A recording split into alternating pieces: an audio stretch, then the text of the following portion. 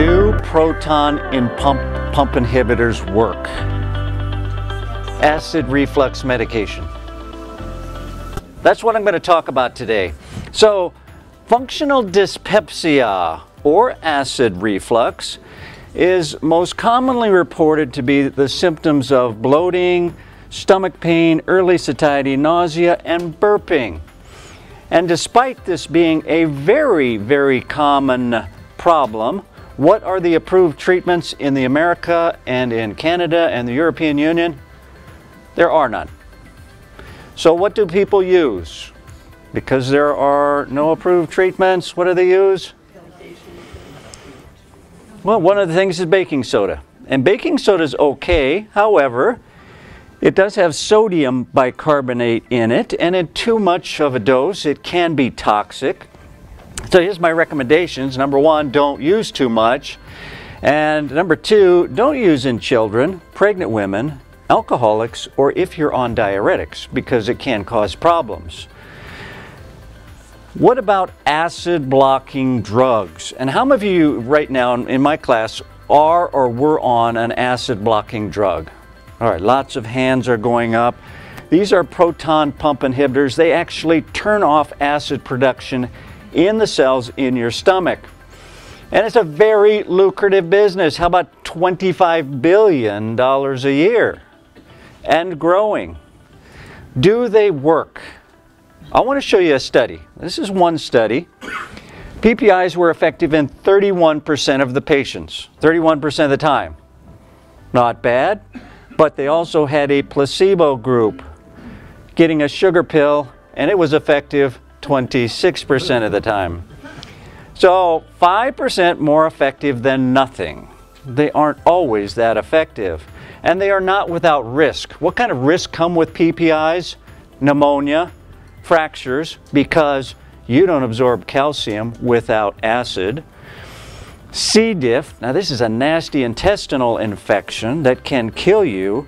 And that's because when we start turning off acid in our stomach, we change the pH of our gut, and that's a bad thing to do.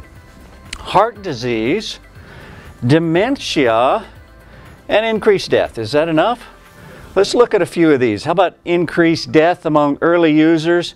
All right, here is up to 90 days, 180 days, a half a year to a year, 2 years. You can see the thing is just climbing. You're not meant to be on proton pump inhibitors long term.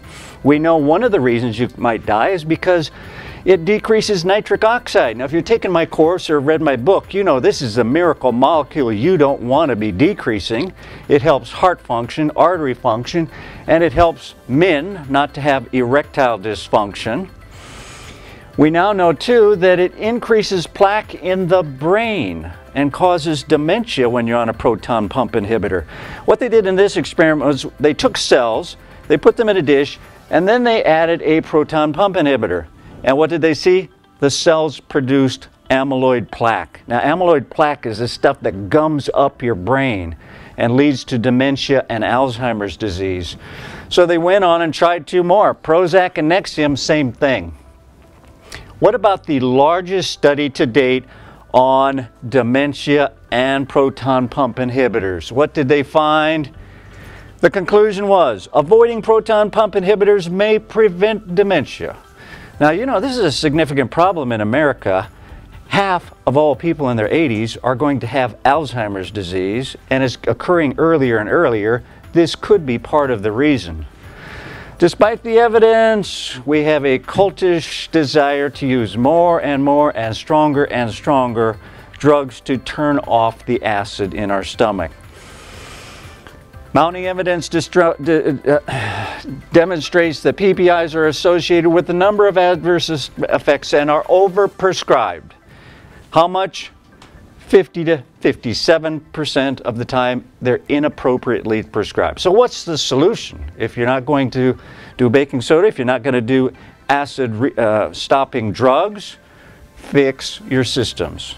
And we want to fix every one of your systems, but especially the digestive system.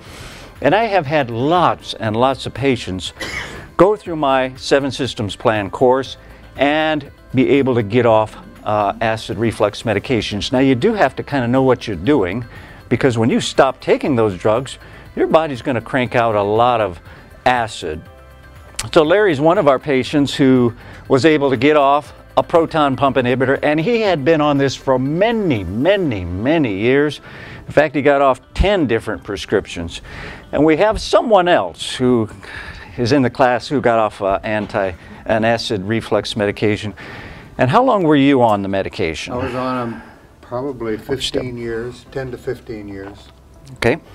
And you started the plan, and then after 12 weeks? Yeah, we started this in May, and by the time I'd almost reached my goal, 1st of August, I decided to go off of it because I heard how bad they were for you, and I didn't have any problem. As long as I'm eating the right foods, the foods that we learn to eat here, lots of fruits and vegetables, stay away from the foods that causes heartburn, and I've been fine. And how much weight do you have off now? 60 pounds. 60 pounds, and a graduate. Give him a hand. Thank you. If you want information on this, look at Chapter 2 in my book, or subscribe to our YouTube channel for more information.